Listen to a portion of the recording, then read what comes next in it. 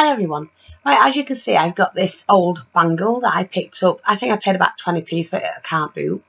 I've got a polystyrene ball and a doily, a fancy doily, and some trim.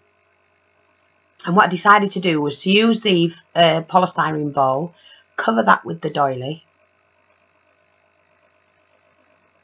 making sure I centerised it properly with the base of the... I turned the ball upside down to get the centre of the doily. Attach that and then continue to attach the doily onto the polystyrene ball equally. So start at one side, match it with the other, the opposite side.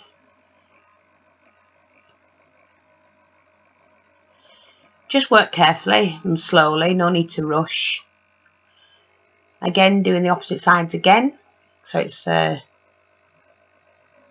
evens it out more.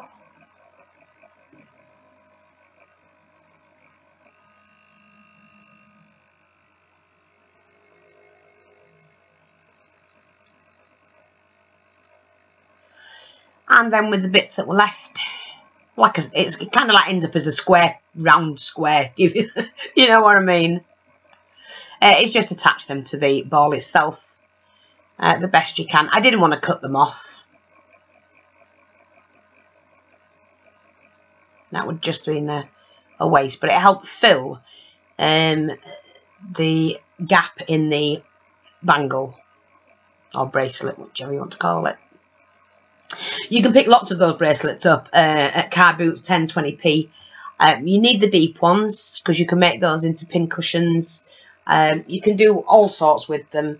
You can stack them and make yourself a tub, you know, like a pencil tub or something like that. There are lots of videos out on these, but you know, when I've got things to alter like that, they're really quick and easy projects. So there are several different ones that I've done, and I just thought, well, hey, that's just sat there, need to get rid of it, you know, get it sorted. I can now send that on as a gift.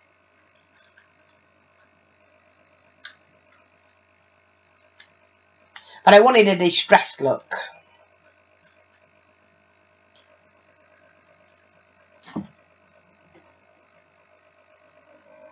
So I'm just working around the ball, make sure that everything's pinned down that has to be.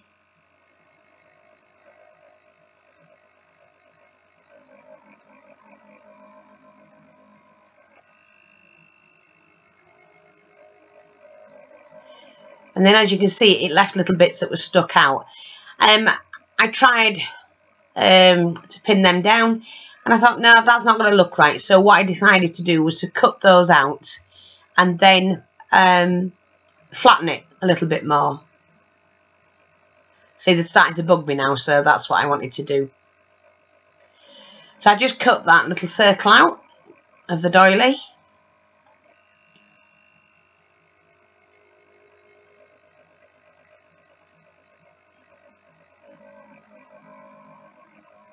And then glued the two sections together.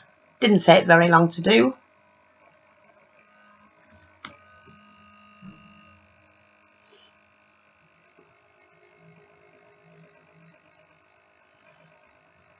I'm not sure if I can actually see it. With it being a white ball and a white doily, maybe I should have used a different colour. But I didn't want the white showing through on a, you know, a darker shade of doily. But it didn't match on a white one.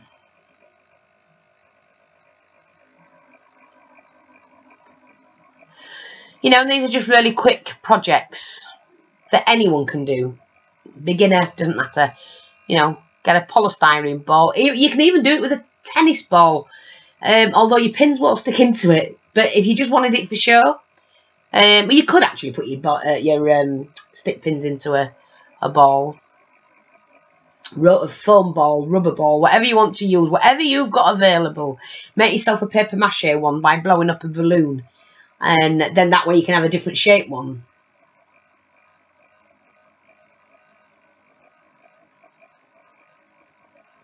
This actually fitted in with the size of the bangle, but the ball itself could be bigger. It doesn't have to be small, the same size or smaller. It's whatever you want to do. You can see I'm just pulling the bits together just to close that gap.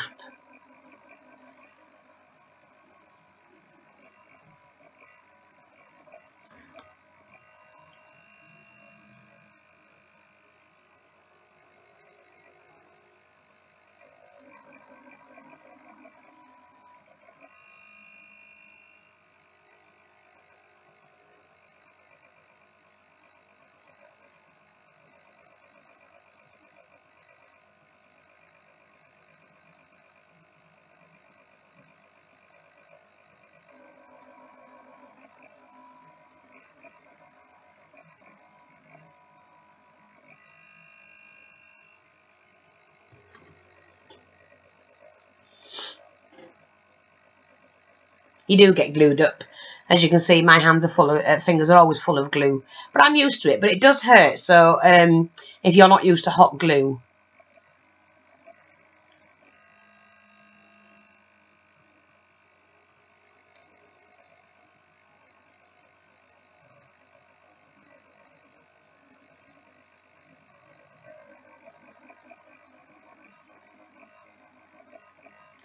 Now what I'm doing, just sizing it up in the bangle, and then what I'm going to do is to paint the bracelet. It already has a nice pattern to it, but I wanted it distressed. So to do the distressing, paint it with white acrylic paint, and then just use a damp cloth to dry it off a little bit, but then use a damp cloth to rub over it, and you get that distressed look. Obviously, if you do it while it's wet, then you're going to wipe all the paint off. So dry it off till it's almost done, and then use a damp cloth just to rub over it, and you get the distressed look.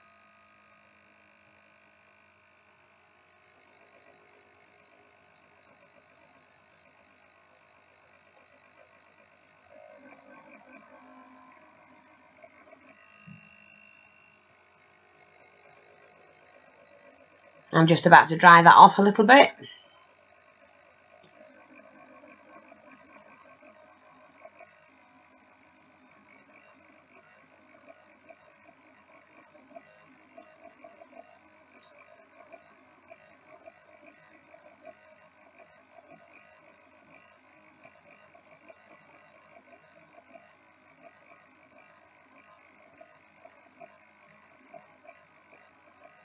Doesn't take long. The heat gun I'm using, I bought at Samuel Taylor's, and heat it up, I think it makes it.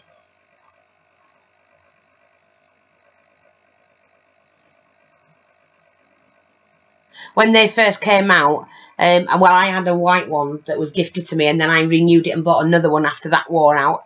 And they were used to cost about £24, but they've gone down now quite a bit. And now you can get them in black. I think you can actually get them in different colours. But Samuel Taylor's, if you in and about Leeds, it's Roseville Road in Leeds, where we've got our Samuel Taylor's. And look, just a damp cloth, rubbing over it again. If the paint starts to dry a little bit, just wet your cloth a bit more. I just dabbed it in the water.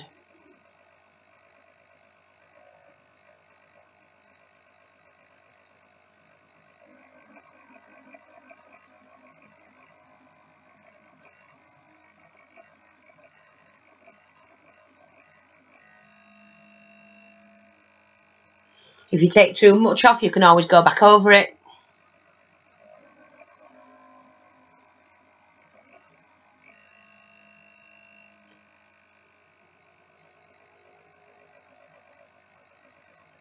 A little bit more on that side. Now fully dry it.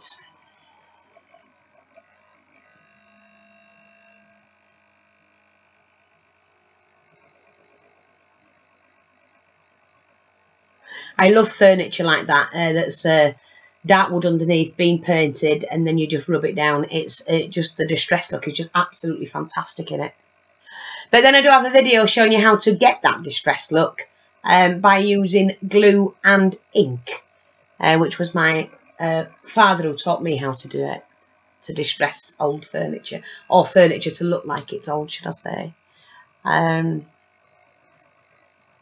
So if I can find that video, I shall link it to this one.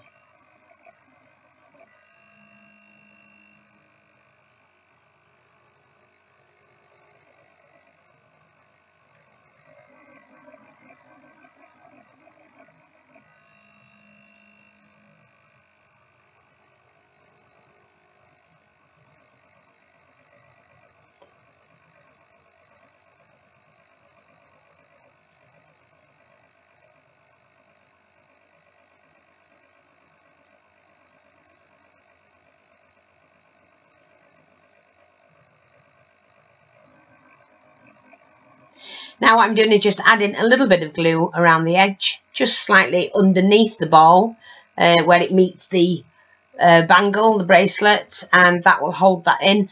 But also I'm going to be putting some trim on it, and that will also hold that in.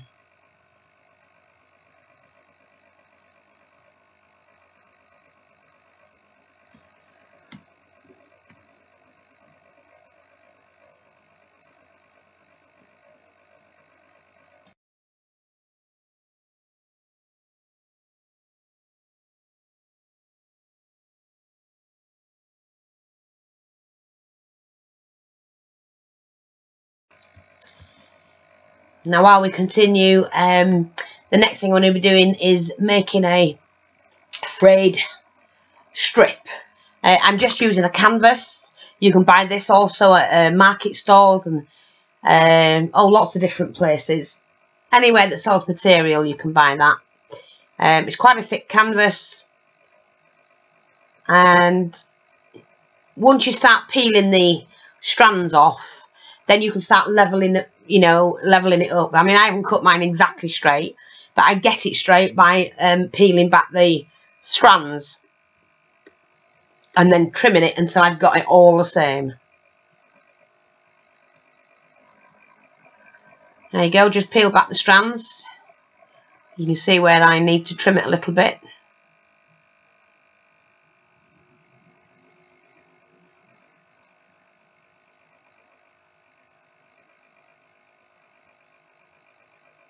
Which is what I'm doing now.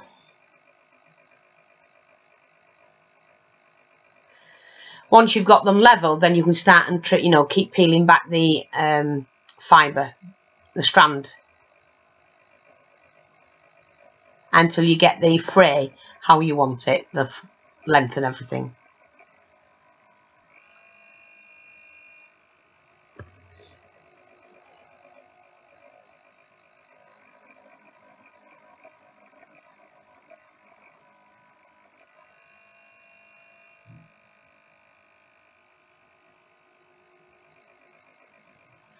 And like I said, these are only quick and easy projects that use up odds and sods. Like I say, cost I think 20p for the bangle.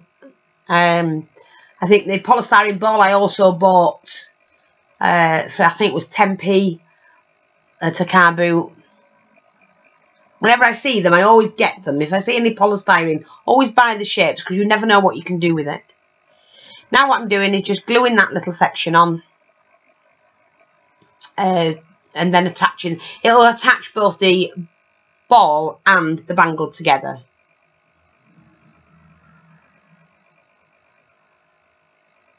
Like that. Now I don't glue it all the way around, but I glue, about three quarters of the way, I think. Adding glue to the bangle and the ball, and then pressing the trimming firmly around it, evening it out as I go.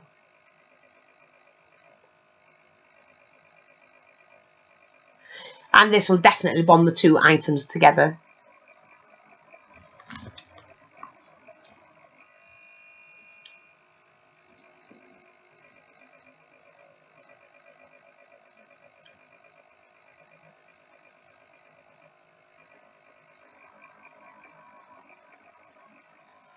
I think I need to position my camera a little bit differently. Sorry about that, but you get the gist of it anyway. It's just a really quick video. I've got several of them that I did yesterday as well to put up, so I'm going to put them up and then take a break.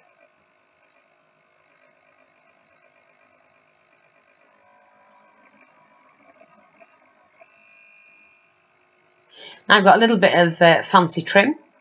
It's like a rose trim.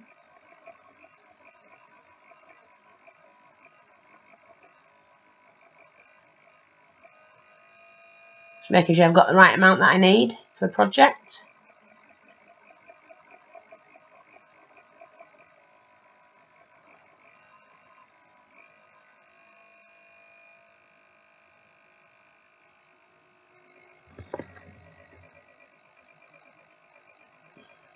When you're working, it's hard to remember to keep things in the frame. It really is hard. I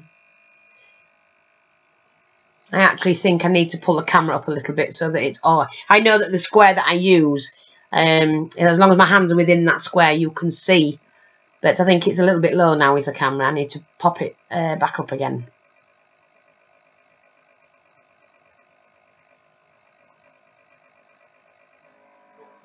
When you firmly affix the trim on it, then you can fluff up all the frayed edges that you've done.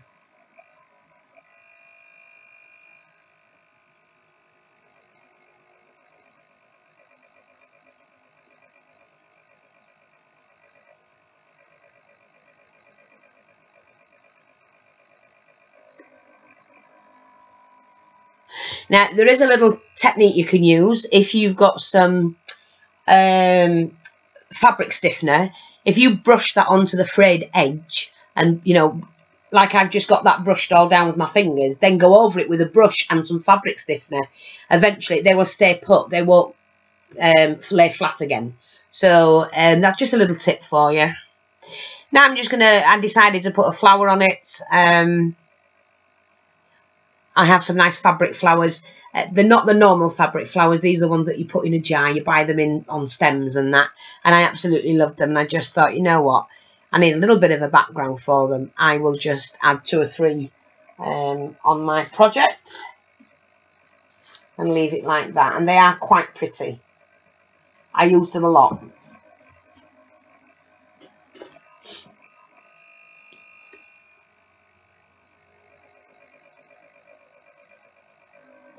But love the doily. It really did look nice. Or really does look nice, should I say, on the project. I think I was just fishing out the flowers because I don't always have everything in front of me. I know people say, well, you should be professional. It's nothing to do with that. You craft how you want to craft, and if you want to film yourself doing it, film yourself. You don't always have to have it looking professional. I'm not doing it as a professional video. I'm doing it as a video to share with people. But we do get some people that moan. So if I was doing it as a professional video, you'd be paying for it.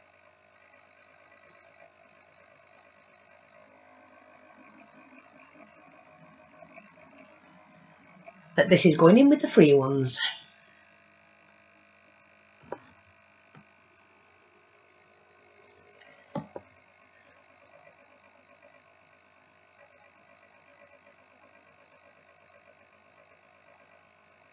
See, I feel while I've done that, it's not quite there. It needed another couple, but a slightly different colour.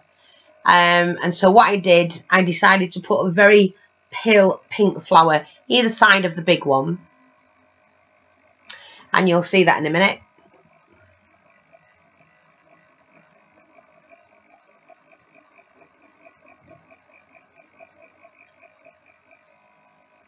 See, I'm pondering. And when I ponder, that means it's not quite right for me.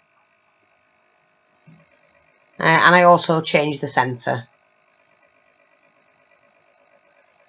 I wanted a little diamante put in there.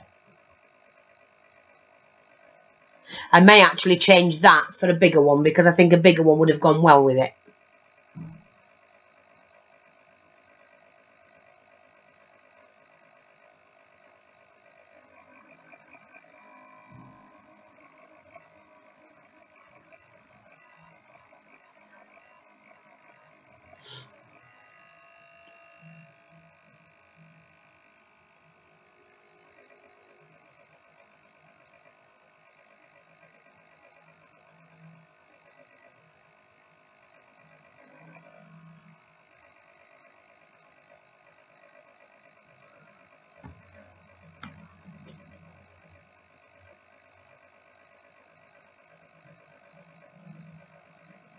and giving it the thumbs up, but I wasn't happy with it. The flower just didn't seem right on its own. So I popped off to get another 2 to go with it. Of a pale pink, like I said before. And it just gave it that extra vavoom, you want to call it? Whatever you want to call it. It gave it an extra look. And it looked better. I was quite happy with it when I finished.